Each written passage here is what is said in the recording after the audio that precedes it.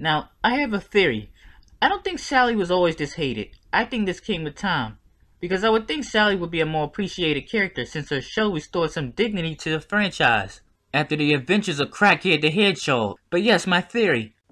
I think a big issue for Sally is she hasn't done anything major outside the comics since her TV show got canceled at the end of season 2.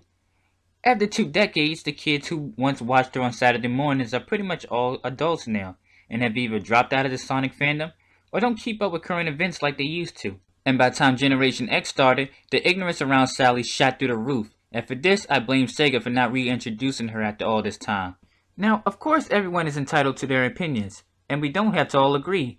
I mean, there's plenty of reasons to love Sally, and there's plenty of reasons to not like Sally. As a fan, I admit, she's worked my nerves a bit too.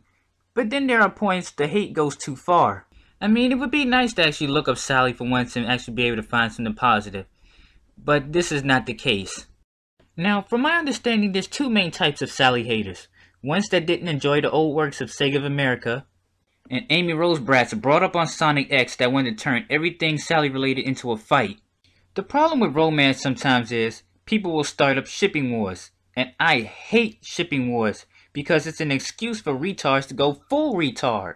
For these reasons, Amy fans are the first ones I blame when trouble starts. For every trollish comment I see on YouTube, I blame them. For every hateful image I see on Google Pictures, I blame them. For every dislike on a Sally Acorn related video, oh yeah, I blame them. Now do you see what I'm talking about? Amy brats written all over it. And I'm guessing that tag at the bottom is supposed to make everything better, huh?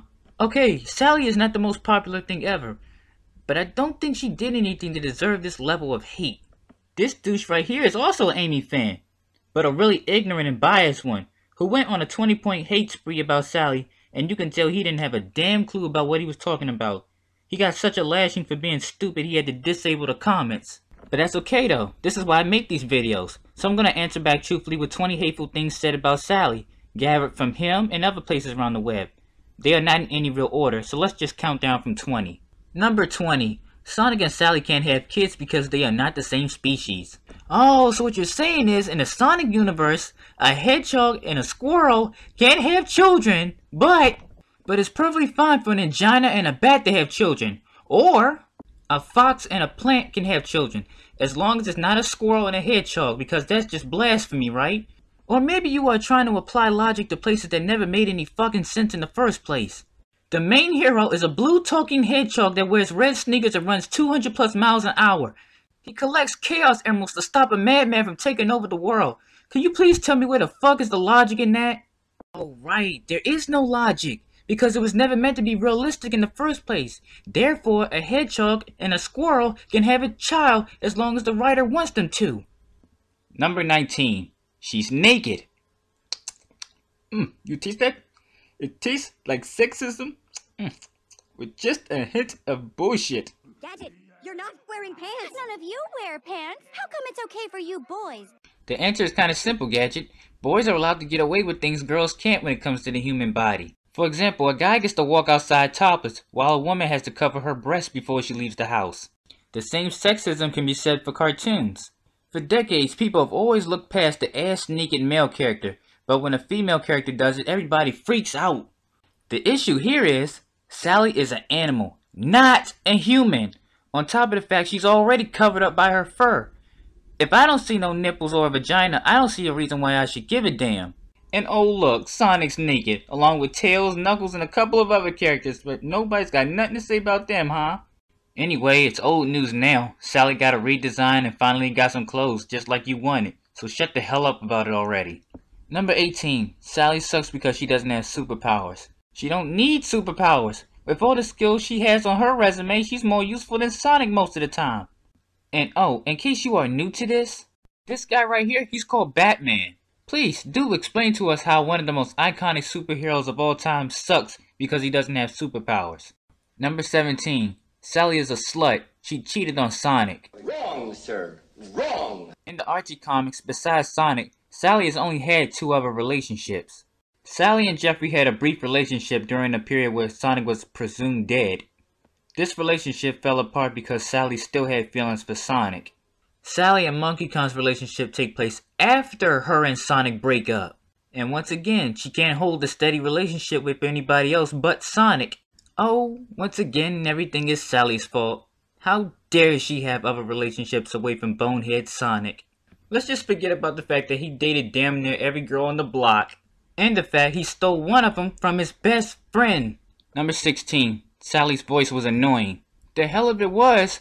Biased and stupid is no way to walk through life, folks. While characters like Sonic and Antoine had an out-of-place voice, Sally had one of the best and possibly the sexiest voice in the show. Also, do you not know who her voice actress was? It was Kev Soki, the same woman who voiced both Lola Bunny and Fifi LaFume, as well as numerous other popular cartoon characters. There's some things you simply just don't do, and you don't diss Soki. Number 15. Sally is a bitch for being mean to Amy. Remember how I was talking about how the newer generation of Sonic fans are kinda uneducated? This is an example. In what shape or form has Sally ever been mean to Amy? Let's set this straight. Sally was not being mean to Amy. She was concerned for her safety. At this point in time, not only was Amy very young, she also had no experience in battle. And no, Tails was not above the rules either. Sorry, Tails. This mission is too dangerous. Huh? But I thought... I told him he could go south. Sonic, he's 10 years old. Hey, he's passed 3 tough freedom fighter tests.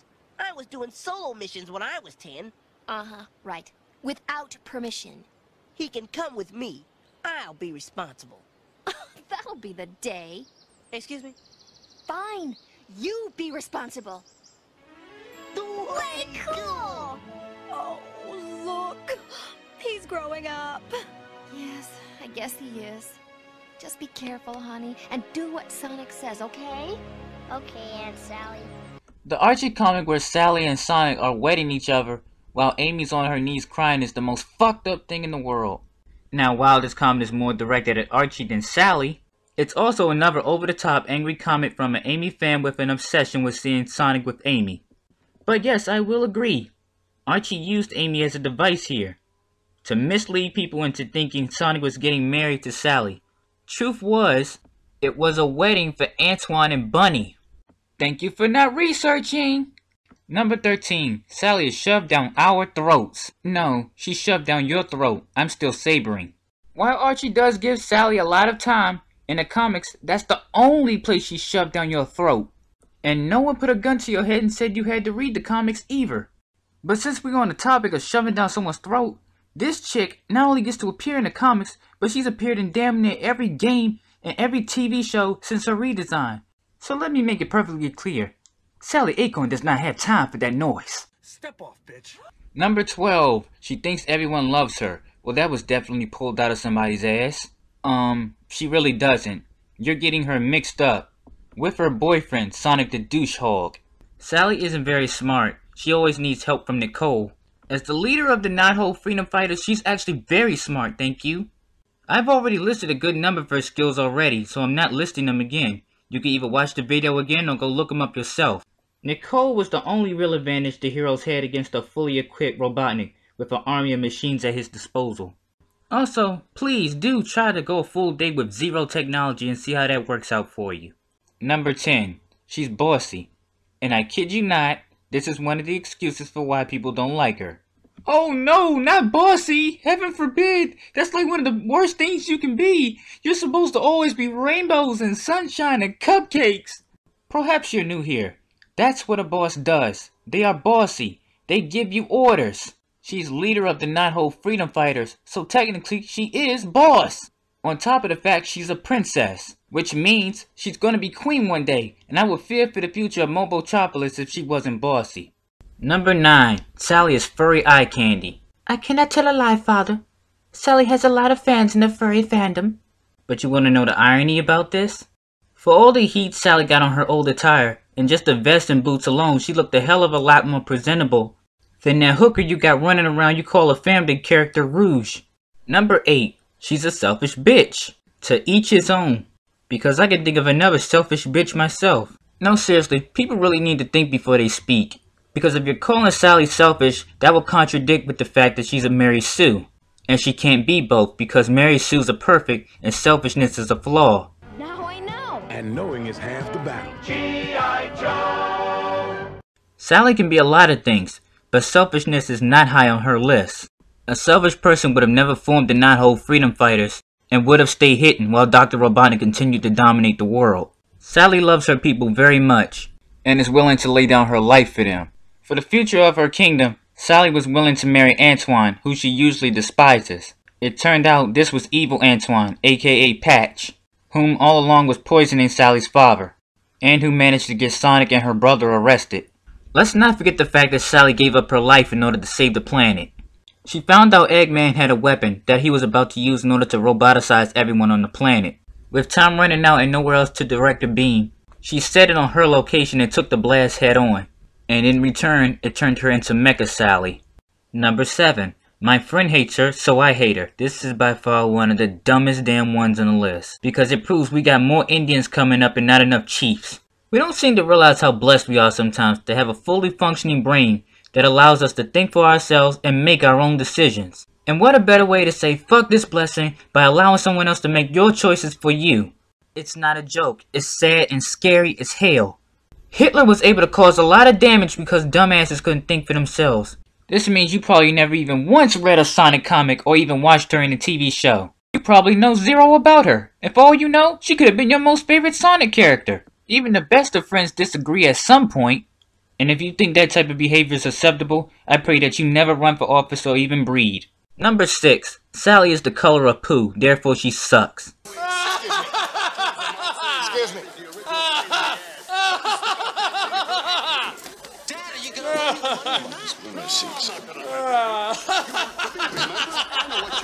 You're a damn predator. All right, just get the hell out of here. Oh, you guys. You're the very reason people say this franchise should have died a long time ago. And the 5-year-old insult deserves a 5-year-old response.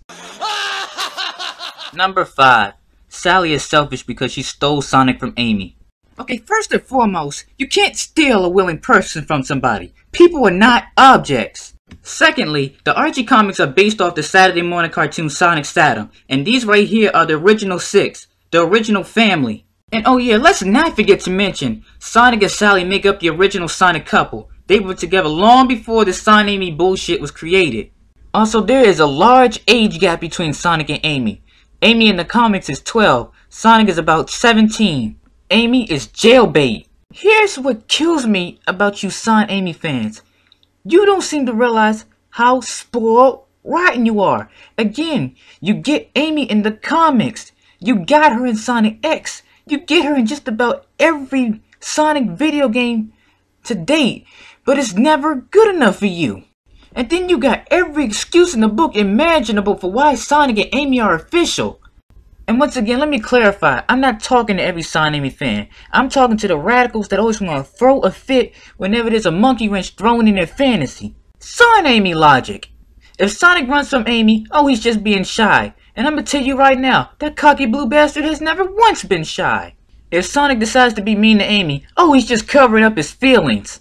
If Sonic decides to be nice to Amy, oh, that means he likes her. If Sonic decides to be affectionate with any other woman, all of a sudden, they're not canon. Oh, she's not official. Oh, they're not serious. I have to move on, but I will say this much. No matter how much you crave it, Sega is never gonna come out and tell you Son Amy is official. Nor will Sega ever allow Amy to have the same relationship Sonic has with Sally.